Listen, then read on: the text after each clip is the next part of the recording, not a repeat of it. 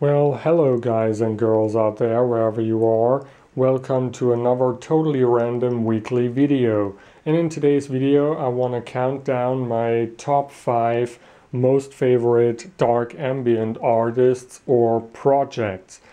I am fully aware that there is a lot of really successful and really talented artists out there, but this is not about who is really actually the most successful artist.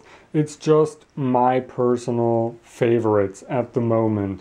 And I'm also doing this list because I hope that you can discover new artists and new talents this way and discover music that you might have never heard of before. So yeah, let's get to it. By the way, links to all the music is down in the description. Number 5. Lustmord. Well, I think it is only appropriate to start this list with the person who is kind of responsible for the term dark ambient. Yeah, when Lustmord started making music, the term dark ambient didn't really exist back then. So to many people he is kind of the godfather of dark ambient, even though he himself doesn't really think that his music is quote-unquote dark. The significant thing about his music is the use of really strong basses and extremely low frequencies. That also means that you need really good speakers to listen to his music and fully enjoy it, because if you have speakers that are too small or too weak, they cannot really produce those low frequencies, and therefore you would only hear half of the music and miss out on a lot, and that would be a total shame. If you want to experience his music the way it's supposed to be experienced, you should definitely go and check him out live. It is an experience, I can tell you that. I mean, sometimes the whole building is shaking louder than the music itself. There was also a concert where Lustmord told one of the technicians to turn down the volume a little bit because his eyes were vibrating so much that he couldn't see what he was doing. So that gives you a rough idea of how exciting it is. Also a fun fact, Lustmord provided the music for the 40th anniversary of the Church of Satan. Yeah, he got approached by the Church of Satan and they asked him if he could provide the music for their 40th anniversary ritual, and he was only too happy to agree to that. Not because he's a Satanist, he's actually an atheist, but he did it because it was such a rare occasion and he thought it was just a lot of fun. Number 4. Lusuria.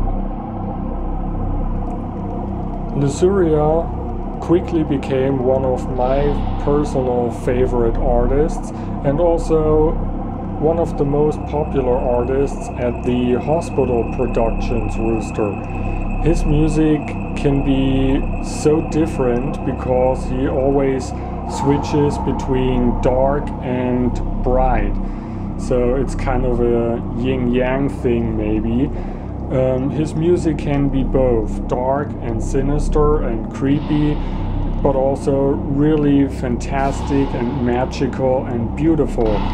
And when you listen to his music, you can't stop thinking about listening to some kind of a soundtrack for a really dark fantasy movie. So you should definitely check out his music. I recommend that you start with the album Ghost Entanglement, because this is one of his best works, but pretty much everything that this guy does is really absolutely brilliant. Number 3. Rainforest Spiritual Enslavement. Well, this one isn't really 100% dark ambient, but there are definitely a lot of cool dark ambient elements in this music. Actually, there is not really a real term for this music yet. Somebody once described this music as spiritual, ecological, industrial music, and that sums it up pretty good.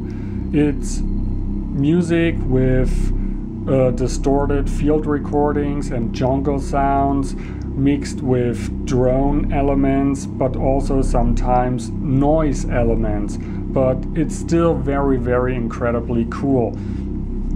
And it's also really creepy. Well, many times it's not the music itself that is creepy, it's mostly the titles of the tracks that are creepy.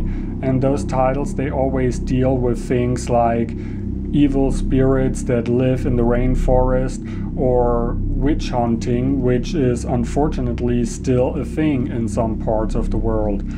And there is also one song that is called Upside Down Left Eye. And Left Eye was the stage name of Lisa Lopez from TLC. And she died in a car accident in Honduras. And she actually thought that she was chased by evil spirits, because before she died in a car accident, I don't know if it was a couple of weeks before or a couple of months before, but she was a passenger in another car that accidentally hit and killed a little boy. And the boy's last name was also Lopez, and he was also wearing the same shoe size as Lisa. And ever since that time, Lisa believed that the spirit that tried to kill her accidentally killed the little boy instead. So yeah, that's pretty creepy. And that's why there is also a rainforest spiritual enslavement song called In Honduras, Death Caused by Being Chased by Spirits.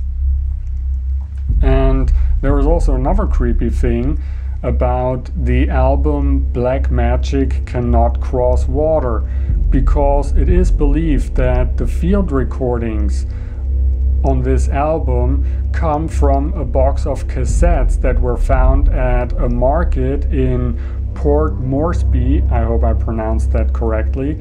And it is thought to be that those cassettes were recorded by some Christian missionaries or whatever in the 1980s, and that it was recorded shortly before they mysteriously disappeared.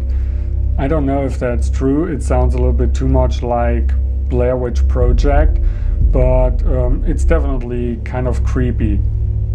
The person behind Rainforest Spiritual Enslavement is none other than Dominic Fairnow, the guy who is also known as Prurient or Vatican Shadow, and who is also the owner of the Hospital Productions label. So you should definitely check out this music. I highly recommend that you start with the album Black Magic Cannot Cross Water, because this is really some brilliant dark ambient. Number 2. North Armed.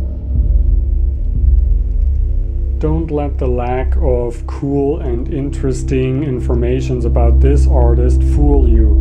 This is definitely one of the best, most brilliant ambient and dark ambient artists that I ever came across. His music varies from time to time. It can be really dark, creepy and sinister, but also really extremely beautiful, and overall his music is also very, very cinematic. He's also one of the very few artists that is using acoustic instruments such as strings and acoustic guitars and piano music, so it's also sometimes very emotional and very touching, and you should definitely check it out. I mean, his first release, The Ominous Silence, even though it has been his first release, it is already a dark ambient and ambient masterpiece. And yeah, I also purchased the album The Barren Lands, and you know, it's awesome when you love every single song on an album. So you should definitely check him out. It's definitely worth it. You won't regret it. It's absolutely brilliant music. Number 1. Templum NR. Templum NR. That stands for Temple of Nightside Revelations. It's an anonymous music group from Finland, and they are relatively new to the Oral Hypnox roster, but they quickly became my most favorite music project. Because it's Oral Hypnox, you can probably already tell that it is some kind of ritual dark ambient, but they also use a lot of electronic elements and electronic beats, which makes this music very unique, and I think that's also why it is so appealing to me. But I also love the overall experience of Templum NR. There is absolutely no official presence of Templum NR anywhere on the internet, and inside every release there is a subscription form that you can fill out and send to Templum NR, along with 20 to 25 and maybe even 30 euros, depending on where you live. And this way you will receive traditional paper mail newsletters, as well as exclusive photos, exclusive artworks, and sometimes even exclusive cassettes. And you also get a lot of background information about their projects and their videos. And the newsletters, they just don't read like traditional newsletters, they read like journals, which is really cool. So yeah, I recommend that you check it out. You won't regret it. And yeah, that's it for the moment. And I see you in the next totally random video. Bye.